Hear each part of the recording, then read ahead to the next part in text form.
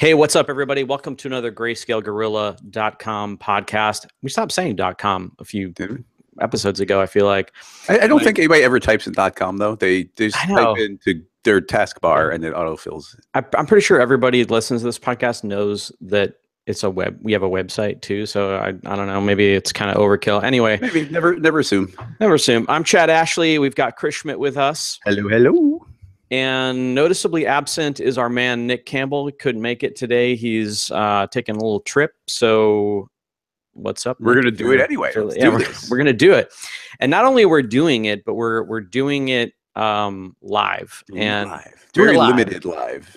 Right. It's this is a live podcast streaming exclusively to our GSG Connect members. Those of you that don't know what GSG Connect is our internal kind of customer Slack that you get access to. If you're a Greyscalegorilla customer, you'll get access to this Slack channel where you can talk with other Greyscalegorilla customers and talk with us and get exclusive access to content and cool things like this. Now, this will be a regular podcast, but we are going to be doing more of an AMA style. So we're going to be looking at the chat in the window that's if you're on GSG Connect right now. If you're not, if you're listening at home, people are asking us questions and we're going to be answering them. So we can catch up on some news, but for everybody who's actively in the chat right now, start putting your questions. And when I see a good one, because we're going to get to them in a second, I'm going to copy it and paste it so that I can then kind of ask it again properly. Oh, good. So I'm glad you're a pro at this because you do it every week, basically. Yep. Anyway, so news. What do we got for news? We had our big sale. That was actually, what was that, a week ago? 2 weeks ago? Yeah, Tuesday. So that is has come and gone, and it was a huge success. Thank you to everybody that took part in the sale, and thank you to all the new customers. A lot of new customers came in, and we see them popping up on GSG Connect on the Slack. It's great to see them, so welcome. We got all kinds of things that we're developing behind the scenes. This next couple months are going to be very busy for the development team, myself, working on all kinds of cool new stuff that we can't really talk about quite yet. You got any other news, Chris? News. No. Nothing I can talk about publicly. We got lots of fun stuff cooking in the background, but I know. And it's like, I want to talk about it, but I know there's lots of, well, I mean, we do have some, we did show some really interesting things during our sale. We did a couple of streaming videos that we got to find a way to get those out to our GSG Connect members, because we did show off some cool new features that I think that's pretty much public, right? The Signal update is pretty much a publicly known thing. Yeah. I've been constantly showing off and Ask GSG episodes. So it is available online if you know the right places to look, but we haven't made a big deal and we haven't really like tweeted anything out specifically. Right.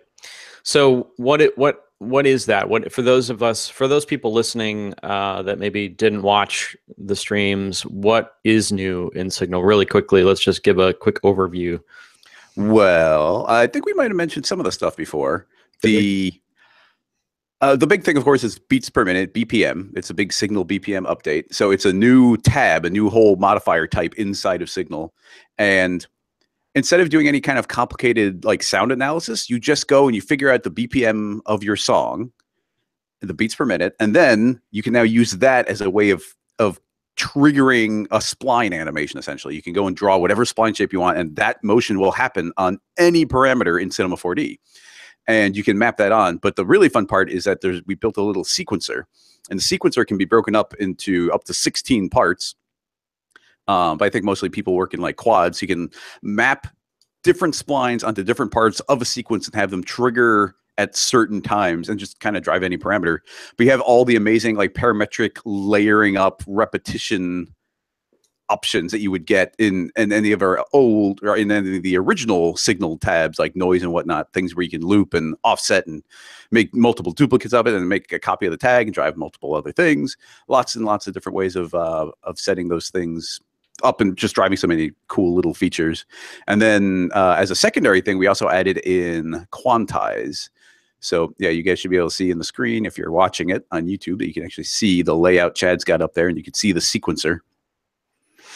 Yeah, this is such an awesome update, and I'm really excited to see what people do with it. And I'm just sharing my screen for those of you at home. I won't do this throughout the entire show because I can imagine that would get pretty annoying if we start referring to stuff that we're showing, but you can't see because you're listening to it. So yeah, it's a really cool feature. I'm excited to see what all the VJs out there do with it. Yeah, so that should be cool. And then we also added in a tiny quantize feature, the ability to like snap the values to time or snap the values to a certain percentage change of its value. So that's a little bonus feature thrown in there. That's like, okay, we need this. I can think of a bunch of places it would be fun. So yeah, that's super useful. I started messing around with that, doing like stop motion effects. And it's really cool to kind of get that every third frame, every fifth frame kind of look.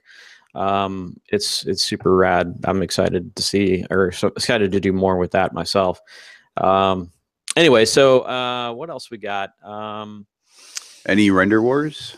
Oh It's been a boy, little quiet the on that render front. wars continues. Nothing crazy. There's been, I think there was some updates to Octane, or maybe I'm wrong. Actually, maybe there wasn't any new updates to Octane. I don't know. My head has been like buried in Substance and learning Substance and playing with that, and I've just been kind of like diving headfirst into that world, which has been a ton of fun. And Yeah, that was me a month and a half ago. yeah, it's So much Substance. It's addictive. It's super addictive. But yeah, not really much going on in that side. Redshift still in alpha, waiting for some updates there. Arnold, of course, I'm still really digging the new Arnold 5 and the new Arnold 5 features. Yeah, I think Did that. you Oh put yeah, out some somebody. sort of survey or something recently? Oh yes. Is that something people should go? Yeah. We should put a link to or something? Yeah, I put if you're listening and you're on GSG Connect, you have access to our polls. We have a polls channel, and in there's a channel that is helping me understand what all of you are using to render, without giving too much away about what we have in development. But we need to kind of make sure we're developing stuff that's going to be useful for the people that are for the most ubiquitous kind of rendering platform. So it's important for us to know like what our customers are using to render. So hit that polls channel if you're in GSG Connect and vote. I think it's like you have to scroll up a little bit to get to it, because it's the unfortunate thing about Slack is if conversations happen, then stuff starts to like drift upwards. So go cast your vote if you haven't already. All right, enough of this. Let's get into some questions. Let's see, what do we got here? Chris, did you find any right off the bat that we should oh, thank you, Mark. New Octane bench. That's what I was thinking. In terms of Render Wars update, there's a new Octane bench that essentially will measure your GPU's speed. So it's like Cinebench, but for Octane. Yeah, it's a new one for the 3.06 update. So that's kind of cool, and it's got the full Pascal support, so you can go check that out if you want to test your stuff. As a side note, something that is endlessly entertaining to me is that there are so many people who have probably used the Cinema 4D, Cinebench. Like Cinebench is like the #2 thing in the world for testing out like your overall computer power, which is crazy. That it's like, oh, like, and it's not new. Like it was super old, and then they made one update to it. And it's still like the best way of being like, okay, let's just throw all of my computer's power at this thing and see what numbers it gives me. Like, yeah, that's pretty much all there is. Like, I don't know before if I it's even used Cinema 4D, I knew what Cinebench was, and I had no idea that the two were connected. I just thought Cinebench was like a standard measurement for speed or something. Like I didn't even know. And it wasn't until I watched someone do it and I noticed that the font was the same and it looked like the renderer and everything. I was like, oh my God, they make that? Like, that's so crazy. Like you're right. That's like the standard test when you want to see, all your CPUs working on something and getting a score for your CPUs. It's like, it's crazy. It's weird. Crazy. Anyway, But yeah, we got some questions. We got one from Mike, and he is asking, how would you go about transitioning an intern to learn a different 3D package or a renderer? They will be mentoring somebody who knows Maya and V-Ray and bringing them over to Cinema 4D and Octane. It's also their first time mentoring. Okay. I've switched many artists over from Maya to 3ds Max and from 3ds Max over to Cinema. So you seem like the person to talk to. I've definitely done it, and except you're skipping the middle point here. All your advice will have to be, okay, first you got to teach them Max, and then you teach them. Well, what did they say they know already? What do they? Where they know Maya and V-Ray. Okay, they're going to C4D and Octane. If they know Maya and they know V-Ray, I think the hardest thing for people to understand when coming from Maya into Cinema 4D is just the overall difference in how the applications work. And they're similar in some respects and completely different in other respects. Like the object manager is totally different than the object lister in Maya. So I would say have them essentially start to do a real broad stroke one-to-one, like I use this in Maya, what is that called in Cinema, and start to make these really broad stroke connections between what they're used to and what they're doing in Cinema. Don't try to tell them sit in Cinema and just click on every button, because that's like jumping into a language without really knowing the foundation of how to speak. So if you know how you approach something in Maya, kind of break it down and have them break it down in their head, whether it's modeling or animation or lighting, whatever, like break it down in their head how they would approach it in Maya, and then take each one of those steps and find the equivalent in Cinema. And then it's going to happen through repetition. They're just going to have to be in Cinema all the time. As far as like going from V-Ray to Octane, that'll be much easier. There's less knobs to fiddle with in Octane, so that'll be a non-starter. That once they understand kind of the basics of how Octane operates versus V-Ray, that won't be an issue. The issue will be getting them to understand how Cinema differs in the way that it functions, the way that it models, the way that you select things, the way that you manipulate objects, all those types of things. You'll have to just kind of map out the one-to-one from Maya. But have both of the apps up. I think that's probably really important. I think let them bring Maya to the studio. Having it up while they're in Cinema is helpful, so that they can quickly kind of jump back and forth and say, okay, this is how I would do it here. Now let me go try to do it there. I don't know this, but I'll bet you anything that somewhere online somebody has a Cinema 4D layout saved where they made it look as much like Maya as possible. So you could probably even get a layout that's like, okay, I'm getting familiar with this, and then transition into full Cinema 4D. Just like someone in the chat, there's Jake is mentioning that they found it helpful to map their Cinema 4D keys to Maya's shortcuts. And that sounds like it'd be a fun way. If there's like those 10 commands you're doing over and over and over again, like to map those, I would recommend that after you've gotten comfortable in the new application, to fully transition into like its default shortcuts and whatnot. Because otherwise, every time a new version comes out, every time you're behind a different machine, every time someone's behind your machine doing something, things aren't the way it's expected to be.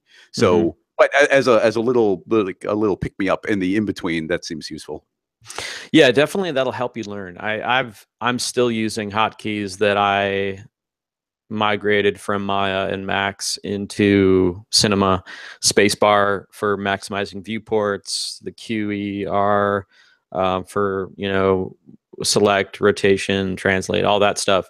I tend to use a lot of my old hotkeys from those days just because of the muscle memory, and I regret it a little bit. I regret not having just cut the cord and learn Cinema's hotkeys.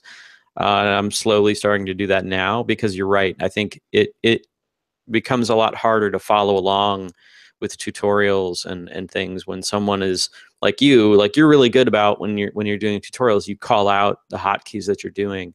But I've remapped so many of mine that a lot of that just doesn't mean anything to me anymore. So I have to like go in and either remap them again or revert back to the default. But yeah, it's a good way to kind of, it's a good Band-Aid solution. So it doesn't feel like you're walking in mud and you can't like get anywhere, like it'll be a little bit easier if the things that you're used to are where you like them. Yeah, I don't jump around a lot of different software packages, but a month and a half ago when I was playing a bunch with Substance, because you're in this node editor, every time I jump into Espresso, I'm expecting my brain was already like transitioning into Substance shortcuts, and I really like a lot of their workflow with the way the wires reconnect and whatnot. And it's like, oh nope, can't do that. Like, gotta do it this way. Okay. So yeah, I can definitely see almost for the first time, one of the first times of like, oh, wait, doing this kind of transition can be a little bit difficult. Yeah, it's weird, man. Like so many, there's a lot of programs I think like Maya, Max, and Cinema, they have some things that are completely kind of similar in how they work. And then there's some things that are completely different. And nodes, I think, are one of those things that I wish all the 3D packages would just like get together and say, here's how we're going to, let's come up with a standardized way to deal with nodes. Because it seems like every program is different. And especially with like killing connections, like I just wish there was a standard way to kill connections in every app that uses nodes. Anyway, man, we've got a lot of questions piling up here. So I got another Chad specific one from Tokyo Megaplex, and he's asking, what's up, dude? Or they are asking. I don't know if it's I don't know. Well, anyway, they said they're really curious why you left Maya and then went to Max and then came around to Cinema 4D. Plus more details about those transitions. Yeah. Well, that's a long story, but I'll try to make it real short. Yeah, do the short version. Yeah, the started in Maya because that's really all there was at the time. It was Alias Wavefront, and then I went into Maya, and Maya was like, the gold standard of 3D apps, and it was used in movies and all this stuff. So everybody thought they needed it, and I never really liked it all that much, to be honest. I was in it and I thought it was awesome until I realized it wasn't. And I just wasn't, I was a one-man department. It was really hard to get stuff done. So a friend of mine got a job at Discrete Logic, which used to own 3ds Max for a period of time. And he said, hey, I work at Discrete Logic. You should check out 3ds Max. We have this 3D program. It's way easier than Maya. I think you'll dig it. And so he's like, gives me a free copy of it. And I started playing with it. And I was able to do everything that I would needed to do much faster and easier using 3ds Max. So I started using that. And I completely became obsessed with 3ds Max and the original kind of default version of V-Ray, not the Cinema 4D edition of V-Ray. And that became my go-to tools for a decade. And I taught a lot of people how to use 3ds Max that worked at DK and all that sort of thing.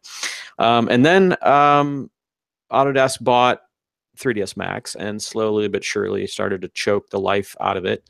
And fewer and fewer artists started coming up learning it. Couldn't find freelancers that knew it. Couldn't find hardly anyone that knew it. 3ds Max became kind of synonymous with two different industries: architectural visualization and TV VFX.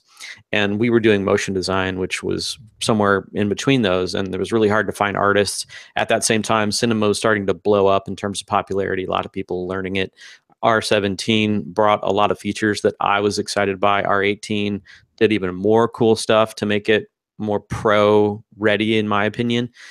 So around that time, I kind of succumbed and said, okay, you know what? I'm going to try Cinema 4D, see what it's like, see if it's got everything that I need to do my job. And it did. And mainly the big factor for me getting into cinema was probably, I got to say, takes, the layer system. I was about to say, like takes and layer system came out, I was like, whatever. I'm barely ever going to use these. They're not applicable to me. Mm-hmm. But then to someone like you, like that was an absolute must. Like the feature I thought was like most boring was your must-have feature, which is I mean, when you're doing 20 shots at let's say 8K resolution, multiple versions and multiple deliverables, and time is. You've got a render farm, you've got you got to spit out passes for compers. You need a tool that's going to be able to handle all that. So I tested it all out, and it worked great. And Arnold was a huge part of why I migrated as well, because I was absolutely in love with that renderer back. This was like a year and a half ago, probably. And then I discovered Octane and GPU rendering, and it just kind of grew from there. But yeah, those things are really what brought me over. And a lot of the guys that I brought on, that I taught Max to, that were originally my guys, still use Max now. Though they still love it so much that they continue to use 3ds Max at the studios that they're at now, which are kind of spread across the country. But yeah, so let's see. I've got a couple different ones here. Let's see. That's a good one. Make sure people know that we're live here. Yeah, definitely. Dan was asking a question about Signal. Could you use Signal with nulls to reference other objects? I'm not entirely actually reading that. I'm not entirely sure I know how to follow it. We intentionally in Signal made it so that you can go to the output tab, and in the output tab, you get all of the different variables being fed out. So you could very easily use Espresso to make one signal tag, drive a whole bunch of different things. Like just take signal and then throw it through a range mapper, and you can map it onto any other parameter anywhere if you want one tag to drive lots of things. I don't know if I've ever actually done that workflow ever, but that's why we did that setup. So that's the only way I know how to interpret that question. Let's see. Luca was asking, what is the cleanest way to save a material as a preset with all the textures so that it's nicely organized and easy to get to? That's a little bit on the technical side, but if you want to show off your browser trick, that might be neat. Yeah, as long as you talk it through. Yeah, I'm gonna have to make sure I talk it through pretty well. All right, I'm gonna share my screen. Let me just make sure that I have everything safe. All right. So usually when I'm saving materials, I'm saving them into my content browser. And I already have like my go-to Arnold material libraries here. As you can see, they're completely organized by category, and they're locked, which means that I can't actually write to them right now because I've chosen to lock them down so they don't accidentally delete or put anything new in there. But if, let's say, I wanted to do that, if I go into my junk folder, for instance, and I have a shader, let's just say that I have a shader. Let's just make a shader. I'm just going to make a quick shader here in Arnold. And let's just grab an image so that there's an actual image in here. We'll just grab this little sky scene here. I'm going to pipe that into my diffuse, or into my color rather. Okay, so now we've got a shader, and let's say that this shader is something that we want to save from now on. I would recommend creating a folder or a library in your content browser. In this case, I'm just going to use this junk folder that I have, and I talk a little bit more about the use of a junk folder in my NAB presentation. And then you just drag it over into that area, and it's going to save that material and the texture associated with it. It creates a text folder for you right off the bat. And you can see I've got some in here, and the new one that I just added was put in there as well. So this is how this gets saved. Now, this is a lib file. This is a lib4d file that you can then save and give to anyone. You don't necessarily have to hunt down these textures. It's going to live in this junk folder, or in this junk library folder. If you want to extract the textures, then you could do that as well. I think you could actually copy them or place them somewhere else and just remap them. But the content browser is a great way to do that. So using like the way I showed it, having your dielectrics and all that sort of thing categorized, and that gives you the ability to then let me just get back into here. Actually, that's my old one. Let me find, here it is. If you break everything up into categories like this one doesn't have any texture maps. That's why there's no text folder in this particular level. I might have one, I think all of these actually do not have textures. Okay, this one does. So the texture maps are actually stored right there in the library so that you'll always have them. And you can just share this library with other people that you're working with, and they'll be able to load it up the same way. So it's really simple. I hope that answers the question. Yep. Chad's all about the browser. I do love me some content browser. And that comes from me never having that before in 3ds Max or Maya. Let's see. Zachary was asking that they've been using layers and takes to build out a complex scene. There's a ton of geometry and modifiers, and they're trying to find a way of try and find out if there's a limit to how much I should try and do in one file versus breaking it out into other files. That's a good question. I would say that take it as far as until it becomes more of a pain to deal with the takes than it would be to deal with separate scenes. There's going to be like a threshold that you're going to probably cross, and you're going to be like, opening the file and dealing with the takes is going to be more confusing than just having separate scene files. And that's the point when you should probably split them all out into separate scene files. But use XREFs if you can to make sure that you're not like if you have an asset that you think is going to span across different shots or different scenes, make it an XREF, and that way when it changes in one place, it changes in all the different scenes, and you don't have to worry about updating and diving in and finding that asset and making sure it's got the right material and like all that crap. Yeah, probably if we worked as a team on like production, there's so many tools I would suddenly have a big use for. But like I know that like they came out with XREFs and they were very basic, and then the next version of Cinema came out and they added a lot of features, and I think they've continued to make tweak more and more tweaks to it. So I don't even know where it's at really these days. Because once again, that's like across multiple people on a team workflow. That's not really something I've ever had to deal with. So just another one of those organizational tools that, you know, was a must-have for you and not that big of a deal for me. Yeah, I think it's if you're not doing that, if you're not doing production, I imagine there's probably a lot of features that are just like meh. But heck, even team render is like, yeah, I don't have a specific use for that. Like I'm not really rendering. Well, there's so many different ways to use Cinema 4D too that you technically could still do production and not touch takes, although I don't recommend it. But you could have a bunch of different scene files and it would be fine, but it would probably get really hairy when a project gets complex. You definitely are going to want that. Let's see. We got one from Carlo, and they're saying that he would love to hear recommendations from us as industry people because they're about to transition to PC. He's upgraded his old Mac Pro and would love to hear what setup nerds like them should try and get in their first PC. And you are definitely nerds like us. I love that.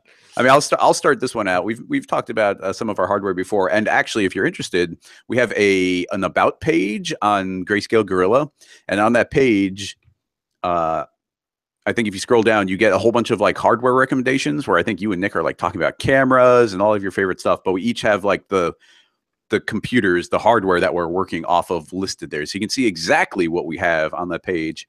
But for me, I got the new Razer, which is just a laptop company. And I don't know anything about hardware, nothing super specifically, very layman. So I just went on to some of the different Slack channels and I asked for recommendations from people who know what they're talking about. And some people really like that one. And it's just, I always work off of like a really kick-ass laptop.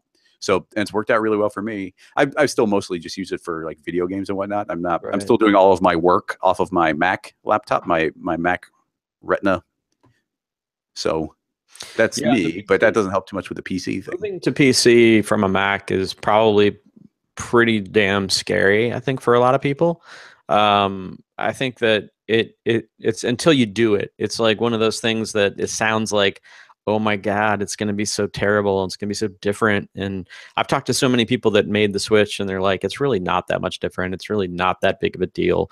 The hardest part is probably figuring out your hardware, because it is daunting. It's like, there's so many options. It sounds also technical and it sounds so scary. And like, am I going to have to like get a soldering iron? Like, what is that? Like, what do I do? So I always tell people, you can get as nitty gritty into it as you want to be, or you can be you can just not do that at all and find a place that sells you a pre-made machine with a warranty and it just comes in the mail. So it's really about, what do you want to learn? Do you want to learn the ins and outs of building your own machine? Do you want to, if that's the case, then go on PC Part Picker and like start messing around with different builds and talk to people about what they recommend, what your friends are using and what they like. If you don't want to build your own, then there's plenty of options where you can go and you can find a company like, I use ABA Direct. There's another one called Media Workstations, Box Technologies. These are all like workstation class manufacturers that will sell you a pre-built machine with a warranty. You don't have to do anything. That just shows up, you plug it in and you're good to go.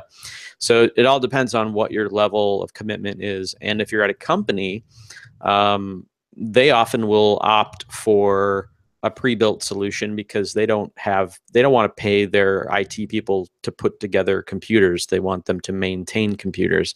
So they're probably going to want that warranty and that guarantee that if it breaks, that somebody's going to fix it, which is why a lot of studios will go with like Dell or HP or Box or Media Workstations or something like that, where it's an all-in-one kind of solution, very much like a Mac, where you just go there, you tell them what you need, and they put it together for you. So I would recommend, if it's your first PC, to maybe do that, unless you're really looking to start building PCs as a hobby or you're interested in it. I would go with a pre-built, pre-made solution, and really try to balance your performance to your budget. Like, look at what kind of money you have to spend and put the money where it counts in terms of the work that you do. Like, what are you doing? Are you doing like CPU rendering, GPU rendering, a lot of comping? Okay, well, there'll be different configurations that you'll want to build based on your needs. So there's not a magic solution, although there are some places like, I'm curious if anybody out there has tried Media Workstations, because I've been looking at their stuff and I think they make, from what I can tell, they make some pretty kick-ass machines. I just don't know anybody that's tried them yet. So I'm curious if anybody out there has tried Media Workstations machines. Hit me in the comments, because I really want to know what they're like and if they're any good, because they have a cool site. They got some cool specs. They got some pretty powerful looking machines. They're not cheap, but hey, I mean, that's what you get what you pay for, in my opinion. So you want cheap, you want, budget PC, build your own and take the risk that goes with that. If you're counting on this machine to make your living and pay your rent and feed your family, then put your money where you need it most, where you're going to make your money. So don't be afraid to get a good machine. I've said this before, but people are always inclined, and maybe not, maybe like we got a lot of computer, we're all computer people. If you're listening to this podcast, you're probably a person who spends a lot of time in front of a computer. And to me, like, a lot of people love spending money on stuff like their car, but like, you spend so much more time in front of your computer than you do in your car, that like, to me, it's absurd. Like, it would be more valuable paying the equivalent amount of money that you do into a car, into a machine for your practical day-to-day. If your machine is slowing you down at all, there's like no excuse for that to be a bottleneck. Like, not only is this where you're spending all of your time, but it's also what's making you your money. Like, if you're listening to this podcast, your car is probably not making you money. Unless not until Elon Musk gets this all figured out. Wait, what if you're an Uber driver? Yeah. Uber drivers / freelance in M40. I'm sure there's a good number of people doing that. Lots of people love driving Uber. Yeah. We got a couple good questions. Somebody has a follow-up to this hardware question. Okay. Specifically for you, Chad. Hypothetically, what would it take for you to switch over to the Apple platform? To be completely honest, not much. I actually have always been envious of the Mac platform, just from the OS standpoint. I don't come into work every day excited to see ugly Windows UI. That doesn't excite me. Although again, I don't use Windows because of the way that it looks. I use it because it offers me the chance to do my work that I need to do. The Mac doesn't do that. So if the Mac were to suddenly offer a workstation that wasn't mind-bogglingly expensive, and it made sense, I would totally do it. But I don't think they're going to do that. I don't think it's ever going to happen. It's not on the horizon, that's for sure. Yeah, I don't think it's ever going to happen. So, I use whatever allows me to do the best job that I can. And that's a weird thing. Like Mac people, I've met so many Mac people that buy a PC and they get into it and they're like, okay, so what apps do I get? And I'm like, you don't, dude. Like, I don't use Windows for anything more than just launching the programs that we all use, Cinema, Adobe, all that stuff. I don't use Windows Mail. I don't use Windows Twitter program or its Facebook program. I have 3 programs that I usually am running every single day on my PC: Cinema 4D, something from the Adobe suite, and Chrome. And like everything I do is through Chrome. Like my mail, my calendar, Facebook, Twitter, Instagram is obviously on my phone, but I also have it up on Chrome. So you just got to get over that mindset of like, there is no app store for Windows. There is, but it's terrible. And all the apps suck so bad. So just use it as it's meant to be used, which is just an OS to launch your big apps, and use Chrome for everything else. Yeah, when I think about mine, I've had to do so little with Windows itself. Like it's changed over to me that I'm not downloading the DMG file. I'm downloading the executable file. Like, and then after that, I'm just launching Cinema, or I'm launching like the Steam browser, or I'm launching the Blizzard browser, or I'm just using the internet. Like Chrome, like how much stuff do you do just in like Chrome or your web browser? Like that's where my apps are. That's where I keep like stuff like Pinterest. That's my app. Right. So yeah, there's so little to do. The only thing I had to do in Windows was when we were setting up to record podcasts the old style way. I had to keep changing like the way the sound settings worked and everything. And that was a big pain in the butt, I'll say that. But it's the only time I've had to go into the settings at all, really. Right. Yeah, I think that there's misconceptions about PCs that they're prone to viruses, which has not been true for 10 years, I think. The other misconception is that they're confusing, and I don't know. I kind of think that all computers are confusing, but you can get, as like I said, as deep into it as you want to get. I don't know. I just feel like anybody that comes from a Mac, they're used to like having these Mac apps, and that changes. Like you should already kind of be changing your mindset into like more of a Google mindset if you're going to PC, to start to use like more Google apps for your mail, for your calendar, and things like that. Things that are ubiquitous amongst like your phone. And that's another thing that a lot of people hate too, is like they get into the Mac ecosystem and they become really dependent on it because they've got their mail, their iMessage, and everything synced. Well, you can still have that experience on a PC. You just got to be more into the Google ecosystem, because that's the only real kind of way to get that going on a PC. I wish Google would come out with an OS and like just we could just not use Windows, and it would just be like a Google OS that would run Cinema and like run all these different apps that we use. That'd be awesome. I guess one of the reasons the transition was so easy for me is I was already in the Google ecosystem. Like I sign into Chrome, and I've got my calendar, I've got my mail, I've got all my documents, I've got like it's all there automatically. Like my passwords transfer over. It's like, okay, this is super. It couldn't be easier. So everything that'd be a pain in the butt, it just came along with Chrome. Well, that's why I switched to Android too. I was an iPhone guy for so long, but I couldn't use all the cool ecosystem features that everybody else was using because I was on an iPhone, but I sat down every day at a PC. And so I had this disconnect between what was happening in my phone and what was happening on my computer. And I realized that I'm like, you know what? Like, I use Google for everything. I'm going to try a pure Android. I think I got the Nexus 6P, which is like the purest Android without any of the bullshit add-ons. And I got to experience what a lot of, I imagine, Apple people experience when they have an iPhone and a Mac. You get this like more of a, what's the word I'm looking for? It's more of like seamless, all inclusive, seamless kind of experience. And I will never go back. I got the Google Pixel, and I absolutely love it for that reason. Just being able to get everything is the same on my phone as on my machine, which is great. I will throw a small gripe out there. This is simultaneously an amazing feature and then the most annoying thing until you go fix it.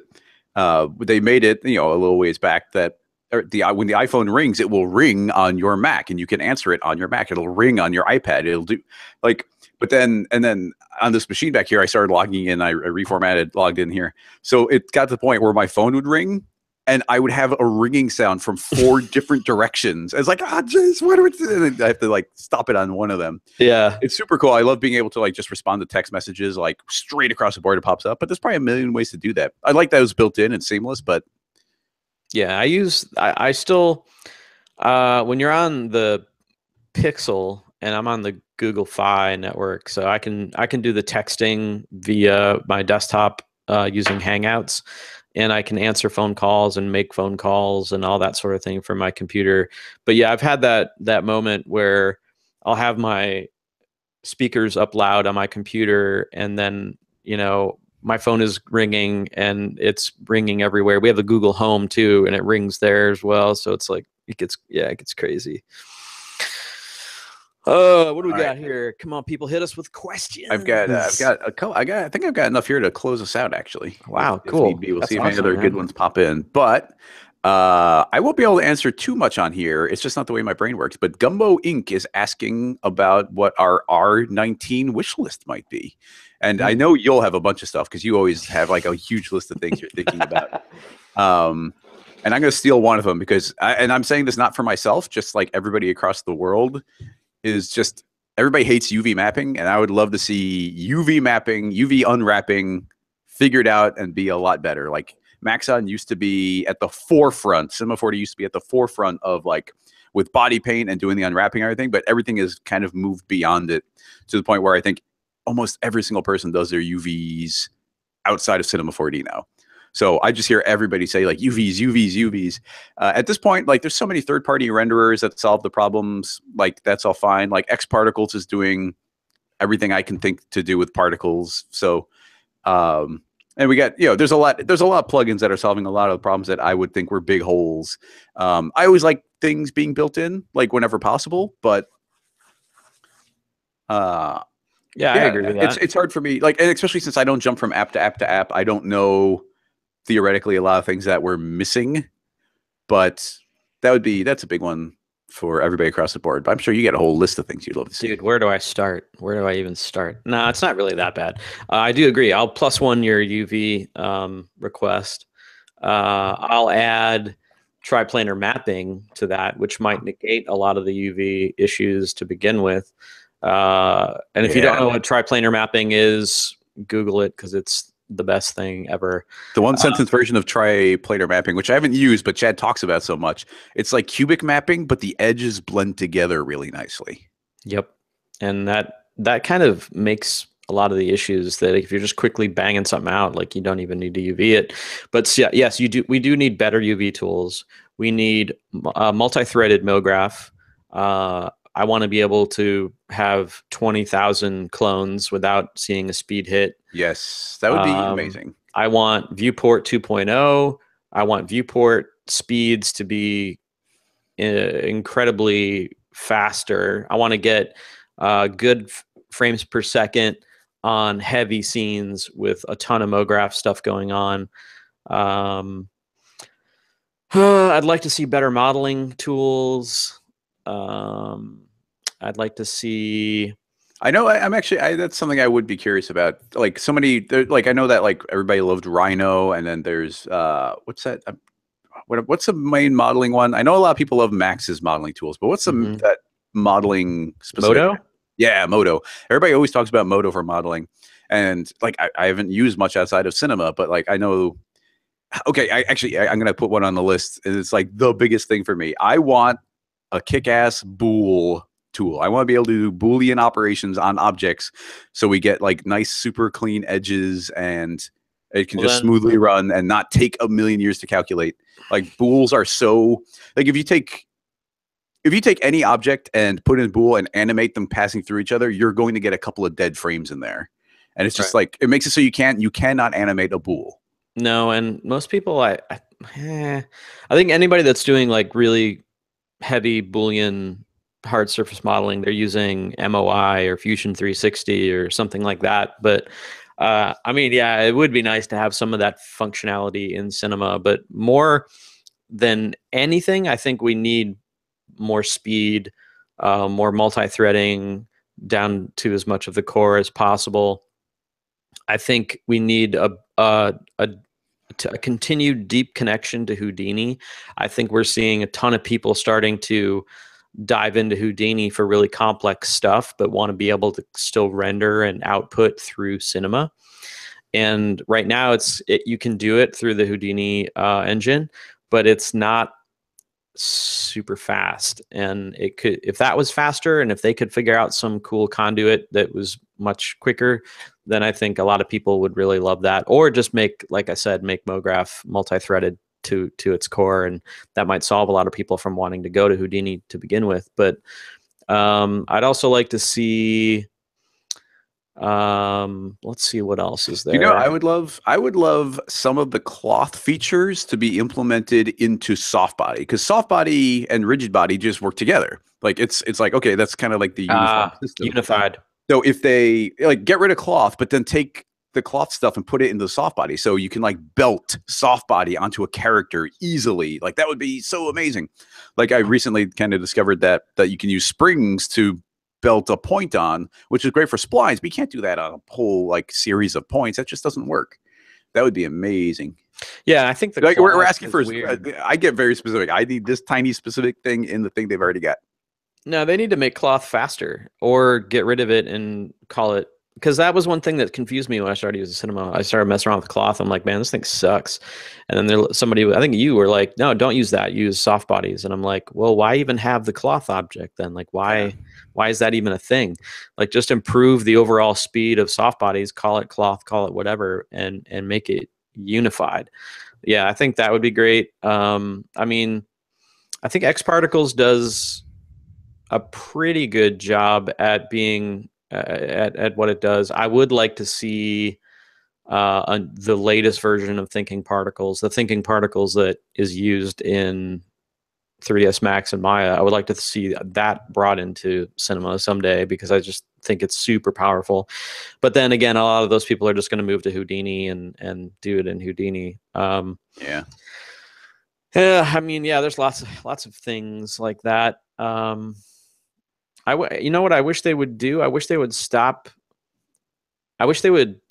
messing around with rendering and just focus on the stuff that we just talked about. Because like, I think rendering is covered. Like rendering, we've got so many third-party renderers out there covering those bases and developing for that I would rather see some really fundamental speed enhancements done to the core app, so that I can continue to use it as my everyday, and it's not bogging down all the time. Anyway, I would second that. What else we got? We've got here's a quick one. I don't think we'll spend long, and I have a different question I want to close out on. So Steven was asking if we have any favorite hidden gem utility apps. I'll throw this. You go first. When it comes, for me, I mostly think about that along the lines of like Chrome extensions or just like web browser extensions. And my two must-haves on that are really straightforward. One of them is just I use Pinterest quite a bit for various things. It's just like if I see a cool image, like I spend a lot of time on Reddit and whatnot. If I see a cool image, it's like, oh, I want to save that into a particular category. So a little Pinterest button, super useful there. And then the other one I just love to the point where I use it so much I forget that it's an add-on I added, and it's just called Hover Zoom. And it makes it so that if you mouse over an image on a web page and it links to like a bigger version of the image, it'll just, when you mouse over it, it'll make it zoom up full size. Like That's if you're cool. if you're just surfing things like Pinterest or on Reddit, I so rarely have to click any link. I can just mouse over everything and see it pop open. Use it all the freaking time. That's a good one. I have to link that one. I will. I have a ton. It's easier. I'll just kind of show you as I go. If you're new to PC, then I have a tutorial on our YouTube channel about my favorite top 5 Windows utilities. But let me just minimize all this stuff. Okay, so number one, I've got this little feature down here that's showing my core temperatures. These are the temperatures of all the cores on my machine. And that's just using, I think it's called Core Temp or Core Temp. So it's a desktop app that when you have it up, it actually will show you the stats of all your cores, making sure that you're not overheating. And it puts this nice little thing in your system tray so that you can see what's going on. The other must-have is ShareX, which is a screenshot tool that I use every single day. I do a lot of screenshots, and that is. Does it give you like a shortcut to do screenshots? Because that snippet tool or whatever it is so clunky. Oh, it's super clunky. I have it set to. You can make your own shortcut. Mine's just set to Control- on my keyboard. So I guess I would probably set mine the same way I do it on. I would do that my Mac way. Can you copy the clipboard with it? Yeah, so not only can it copies to the clipboard, or you can actually, I have mine set to automatically upload to my Google Drive. So and then it puts the URL in your clipboard to the Google Drive link, so you don't like have to, upload it to a chat client or something like that. And that explains. You've got a very robust like Google album thing that that has all this stuff. It's like, wow, Chad really keeps up with putting stuff up there. But you've just made it so you can draw a reticle over it, dude. Yeah. And you draw a marquee over it. You've got it. So you can like annotate with this. I use this a lot when I'm like giving feedback, like, brighten this up. And you can like put so that Chad there. just drew on his desktop and sorry, I'm annotating, and then you can just screenshot the whole thing like this, and it outputs it to my screenshot folder, but also makes a copy to my Google Drive. So now if I were to hit paste in a chat application, in our case, I will put it into, well, you get the idea. I would hit Control Paste, and it would show up. People could link to it. So ShareX, and ShareX also can do you can do screen record GIFs. So if you've ever seen me like post a GIF of me showing how something is done, that's how I'm doing it. I'm literally making a little GIF using ShareX, and it's awesome. That's probably my everyday thing. That's pretty. I'm going to have to get that because that seems super useful. Like I actually have one app to capture GIFs. I have one app to you get the built-in screenshot stuff, and that seems pretty good. And the snippet was like a pain in the butt. Yeah, that thing is not good. And you can do capture by it. It does. I don't know if you noticed when I was running the screen thing, but it will. Am I still? Oh no, I'm not. You're back. It's you. It'll actually snap to the application too. So like if I open up right now, you're seeing the infinite little stream that we've got going on here. But if I just initialize ShareX and I just kind of mouse over something, it snaps the window to that size. Oh yeah, and I like how it's even snapping to the interior of the window. It's not even showing like the little taskbar-y description. I guess it depends where you mouse over. So even better. Yeah, wow, that's a really smart application. Yeah, and then it's got this little magnified view so that you can get like really pixel accurate with your capture. Like if I just wanted to capture just that, I could do that really easily. I wonder if that is on Mac as well. I'm just curious. I don't know. I use it. I Oh no. use it Oh all no. the I just time. I just went to their website and automatically downloaded the exe. So I'm guessing they're not on Mac. Yeah, but they update it pretty frequently. And if you're on PC and you haven't checked that one out, that's a definite must have. I'm trying to think of other must have I might have. All the Chrome extensions that I use are kind of GSG related. They're probably not going to be super useful for anyone else out there. I do use LastPass for all my passwords, which is really useful. I highly recommend using that one or one of the other ones out there. I think there's like 2 or 3 of them out there, because I have like a bajillion passwords and user accounts on these different sites, and it makes it a lot easier if you just sign in one place and then the app signs in for you. All right. Yeah. I've got one last question I thought would be fun to close out on. Sweet. And Josh was asking what our dream projects might be and why. Interesting. So I'll let you think about it because I was already thinking about it, and I have 2 answers. One of them is kind of a hobby, like it's a hobby thing for me, and like I don't want it to be more than a hobby, but I really like jumping into Unity and creating just video game stuff. But what's kind of fun about this is I don't have a dream project to work in there. When I'm in the mood to work in Unity and tinker around, I just love the process. Like I don't expect to ever publish anything, but I have started like 3 different like game projects, and they're just so much fun to like learn and tinker. And it's such a great way of learning like programming, because when you're in a video game engine, you're getting constant instant feedback where you're like, hey, look, I followed a tutorial and I've now got like a sphere. I am a sphere running around on some geometry that I imported from Cinema 4D. And now it's shooting a gun, and now it's hitting objects, and now it's doing this. And every time you add a line of code, you're like, oh, I want it to spawn a new sphere every 10 seconds.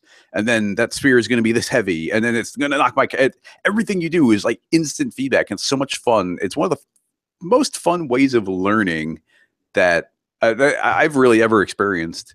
And I mean, it's impractical to do anything big. And whenever I've talked to other people about video game projects, I'm like the best one to do code.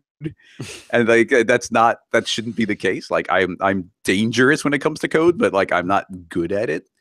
But that's my fun one, and I'll let you do one. But then I have a follow up for a more practical one. I don't know. I guess a dream project for me would be I don't know. That's a tough one. Any project where I can do the creative aspect is up to me, and the execution is up to me, and I can hire, if I was able, like the dream project with me would be like somebody lets me do whatever I want. Maybe it benefits someone or something, like a charity or something, and there's enough budget to hire all my most talented friends. Like that would be a dream project. Oh, that'd be crazy. If I could do that, like if somebody were to be like, hey, why don't you make a short and it's going to benefit this foundation or something, and we have I don't know, a lot of money to give you to hire all of your favorite best people, and then to make the best project possible. Yeah, like that would be awesome. Like that'd be crazy. That's too open-ended to me. I couldn't handle that. Yeah, it'd be cool just to like bring in like all my friends that are like insanely talented and like have them do what they're really good at for the project, and then just me just kind of like directing it or whatever, and that'd be fun. It'd be a lot of fun to do that. This is a super duper far away tease, I guess, for everybody listening. But my next dream project, the practical one, would actually be working on Transform 2.0. Because I have got so many ideas for Transform and where it's going to go. And like, it's going to be rewritten from the ground up with all these cool new features. And I think it's going to be amazing. It's a long ways away. I could tease anything specific because who knows what will be in there. But man, like that is like when I started at Greyscalegorilla, we were working on CityKit, and we made CityKit. And then after we did CityKit, we were working on the whole suite of tools. And then we started focusing in on this one called Transform, and Transform kind of became so big, it gobbled up all the other ones.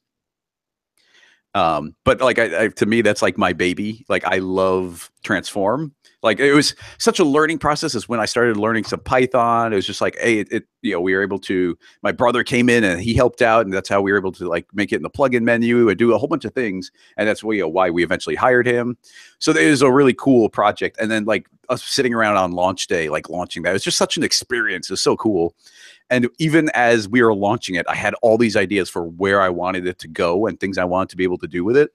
And we've got so many different plugins that we have to update at Greyscalegorilla. We're working on all these different things. So like I'm waiting, like it's such a big thing for me, like waiting for Transform to come back around so we can really dive into it and get it going. But we have literally not even started working on it. So that is a far, far away tease. That's my dream project. So it will happen. I just don't know when. That can become a reality. Make your dreams come true. Hello? You there still? Yeah.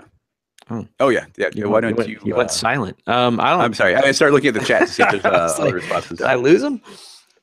Yeah. I mean, practical. Is that what you're looking for? Like a practical? I'm not looking for anything. I just had two things in mind, and one, my video game one is just kind of fun. It's not like an actual practical one, so you don't need another. I'm kind of living the dream right now. I mean, I feel like I'm right now embarking on a really large project, which started that you can't really talk some about of it out, and it's one of those things that I just absolutely love doing. So it's been a joy to be able to do it and learn more and expand my knowledge in that area. And yeah, I'm kind of doing my favorite thing right now, and we'll have more on that soon, hopefully. But yeah, man, this is great, man. This is a cool podcast. I liked these are again, like GSG Connect. If you're a Greyscalegorilla customer, you have access to the Slack channel called GSG Connect, which is where all of the people are that are chatting with us and giving us these questions. They're the only ones who get the link to the live version. Yes, it was an exclusive link to them. So yeah, all you have to do is buy something and you'll get into this as well. In fact, it's growing like crazy. I think the last time I checked, we had, let me check here. I think we have like over 600 people in there. 678 members already. All people in motion design and different levels of in their career talking about stuff. It's a cool place to hang out. Anything else? You said you had one question that you wanted to end on. Was that the question? That was it. The dream project. That was cool. Cool. Well, thanks everybody for coming in and chatting with us. And if you're just listening in your car, at home, at work, wherever, thanks for tuning in.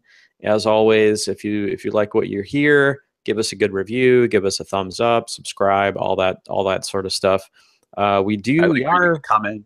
Yes, please leave comments. Those are always good to see. We're also on Google Play now too. So if you're an Android person, or if you just like listening to stuff there instead of iTunes, you can check us out on Google Play now.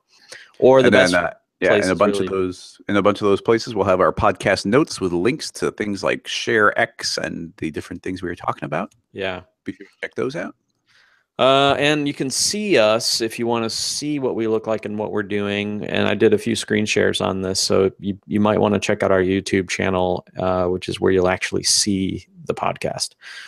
Oh, and then one last thing, since we were getting some of those questions, keep in mind, I guess we'll be wrapping it up soon for the season, but we do Ask GSGs on Wednesdays at 1 p.m. Central Time, where for 2 hours, I do this type of thing, but it's all Cinema 4D questions. And I just take questions and we try and recreate stuff and make it. So that's always super fun. So go check that out sometime. Just search Ask GSG and you'll find a link to it. Cool. All right. Well, with that, that is going to do it for us. Have yourselves a great week, and we'll see you on the next podcast. Bye-bye, everybody. Bye.